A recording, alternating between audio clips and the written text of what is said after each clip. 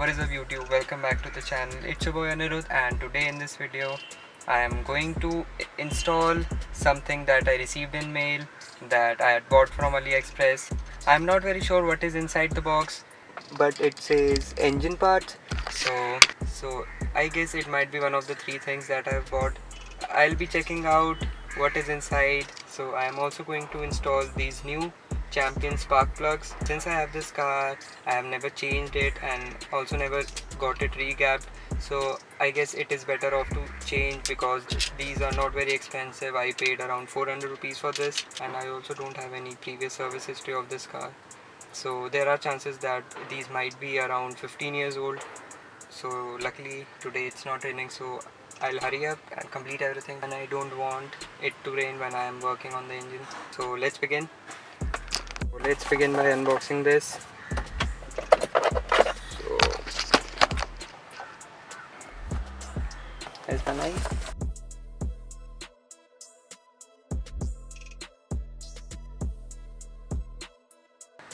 It is very funny because I had ordered this around 3 months ago, and I even got the refund for this, and I didn't expect this to come in the mail.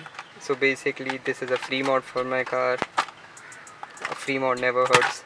So yeah, so I had ordered this radiator cap. It has a thermostat in this, as you can see, and it has a max rating of 1.1 bar. So basically this comes in three variants: 0.9, 1.1 and 1.3. I ordered the 1.1. I guess 1.3 was a bit overkill and I don't need that much. I'm not very sure if it really can hold up to that pressure. We'll check it out. Let's first pop the hood and put this on, and let's see how it actually looks.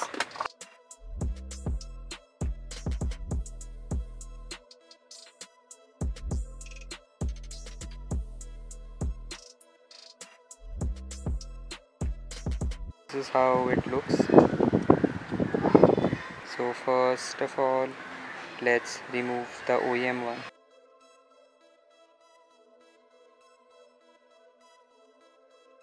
If you want to know what is the pressure rating of your radiator cap, then look on the radiator cap itself.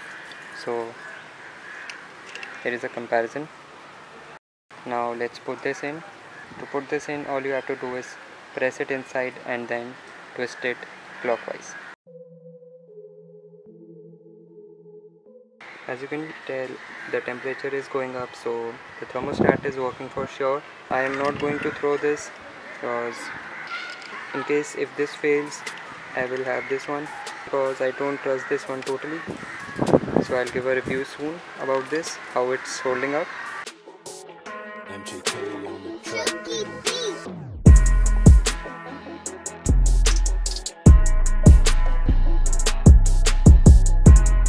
It's looking very cute. Now let's install these. So it might rain anytime, so I have kept an umbrella. At least my air filter won't get wet. So let's talk about the tools we need. So this is a spark plug socket.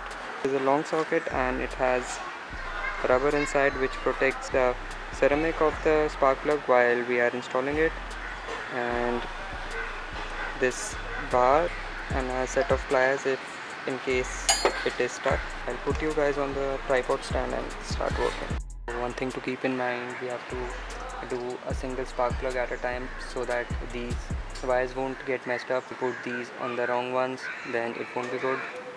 So we start off by taking the first one. So let's begin. MJK on the track. Sure, if there is some dirt and debris, then you take it out because there is a chance that it might fall into the engine. So I have already cleaned it. And also remember, before you start working, the engine should be cool so that the threads inside the block won't get messed up.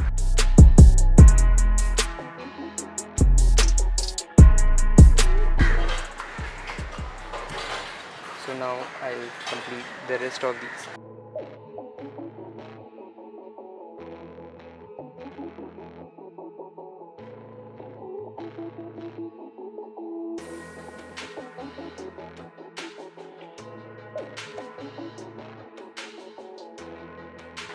So now let's start her up.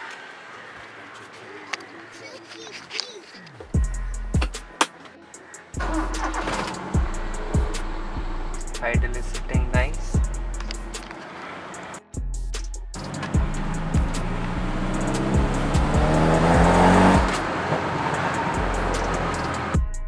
What is up boys, so I hope you enjoyed this small little installation and unboxing video. Actually I'm going back to Pune soon because my college are reopening, so that's why I'm trying to crank out as many videos as possible. And I also did something that was a pretty big fail. I was trying to make a custom battery tray for my car because the current one is very rusted and it's completely rotten.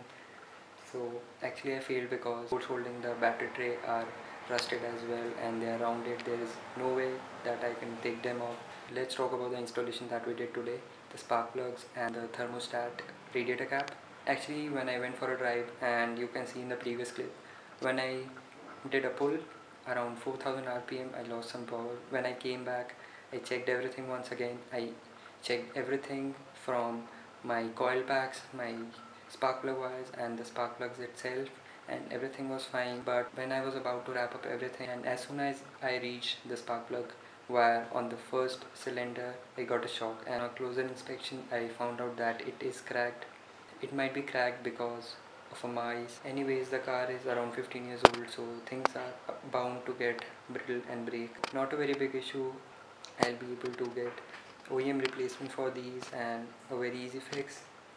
Also not very expensive. Leave a fat like if you found this helpful or interesting, and I'll see you in the next one. Till then, stay inside.